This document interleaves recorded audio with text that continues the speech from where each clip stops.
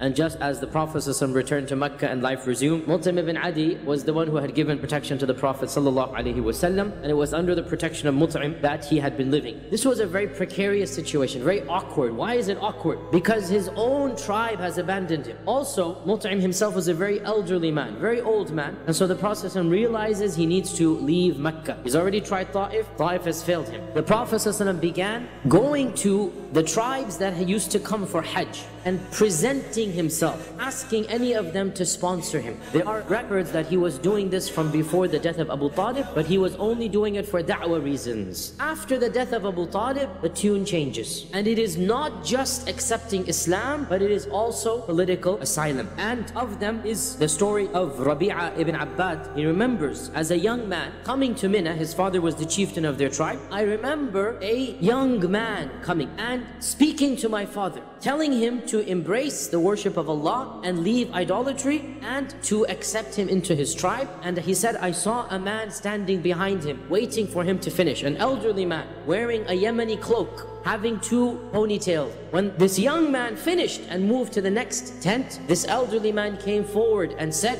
"O people, this is a person who's calling you to give up your gods Allat and Al-Uzza. And he's calling you to give up the way of your forefathers, so do not give up that way and stay with the way of your forefathers." So Rabi'a said, I asked my father, who is this young man and who is the older man who came to cancel what he said? So his father said, this is the young man they claim is a prophet. And that elderly man is his uncle Abd al-Uzza, meaning Abu Lahab. In another narration, the Prophet ﷺ said, who will take me so that I may preach the message of Islam, the message of La ilaha illallah, because Quraysh has prevented me from preaching the kalam of Allah. He approached of the tribes that we know, the famous tribe of Kinda, the tribe of Banu Abdullah ibn Kalb, the tribe of Banu Hanifa, the tribe of Banu Amir ibn Sa'sa'a. All of these tribes, they rejected the message, some of them more harshly than others. One of these is from the tribe of Kinda, and the chieftain listened with great attention. And he said, this is a very interesting message. Come with me, I will grant you an audience with our other chieftains. And what you said to me, say to them. So the Prophet ﷺ followed him. They went into the gathering and he convened the gathering, and the Prophet ﷺ preached the message to them. Then the man who had brought him in spoke up. "O my fellow tribesmen, if we were to take this matter from this young man and adopt him, we will have a message through which we can conquer the other Arabs." So then he turned to the Prophet ﷺ and said, now tell me, if we were to follow you in this matter of yours, and then Allah gives us victory over all those who are your enemies, will you give us control of this affair after you? Meaning,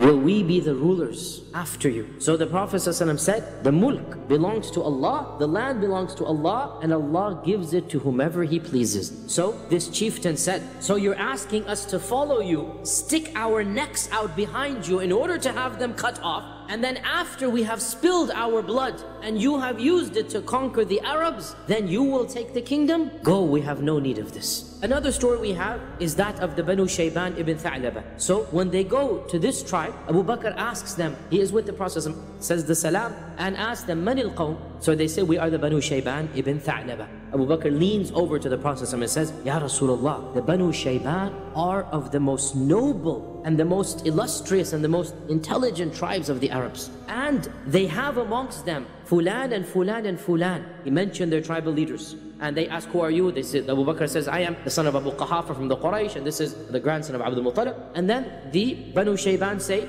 what is your matter? Why are you here, basically, right? And the Prophet ﷺ says, we have come here to invite you to ibadatillahi azza wa jal, and that you reject the false gods. And we also ask you to accept us, to take us into your tribe, because the Quraysh they have been arrogant and they have been evil and they have rejected us, prevented us, from spreading the speech of Allah, and Allah is Al-Ghani Al-Hamid. I am asking for your help, but Allah does not need your help. So the tribal leader said, what else? Is there anything more than this? So the Prophet ﷺ recited to them the famous verse of Surah Al-Anfal, قُلْ تَعَالَوْا أَتْلُ مَا حَرَّمَ رَبُّكُمْ عَلَيْكُمْ أَلَّا تُشْرِكُوا بِهِ شَيْئًا وَبِالْوَالِدَيْنِ إِحْسَانًا. Say, come, I will tell you what your Lord has forbidden for you, that you don't worship any besides Him, and you be good to your parents, and you be good to your relatives. And the verse goes on, and you don't eat the property of orphans, and you do this and you do that, and you do not do fahisha, and you be trustworthy in your judgment. The chieftain said, anything more than this? The Prophet ﷺ said, that Inna Allah Ta'ala ya'mur bil adli, that Allah commands to everything that is just, wal ihsani, and perfection of manners, wa ita'i dhil qurba, and to be good to one's relatives, wa yanha 'anil fahsha'i wal munkari wal baghi, and Allah forbids lewd deeds and transgressions and evils. Ya'idukum la'allakum tadhakkarun. Allah is admonishing you so that you think and you be rightly guided. So the chieftain said, you have indeed come with good, and you have called us to the best of akhlaq and morals, and the Quraysh has lied against you. Your message is not what they have said. So I refer you to our Sheikh, our elder, Hani ibn Qais. Hani ibn Qais stood up and he said, I have heard what you have said, O member of Quraysh, and I feel that if we leave our religion and our ways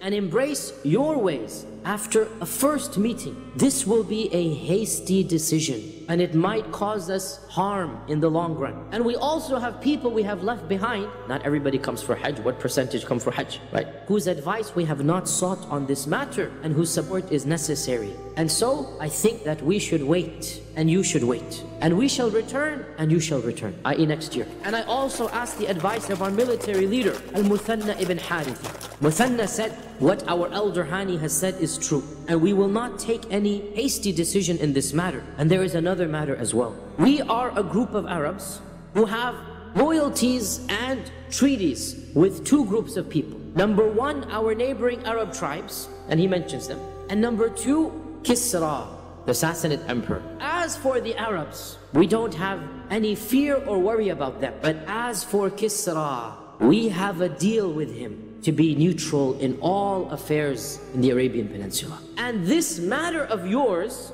does not seem to be something the kings would approve of. If we were to accept it, it would only be in our dealings with the Arabs and not with our dealings with Kisra. And so the Prophet ﷺ responded, your response has been good and has been sincere.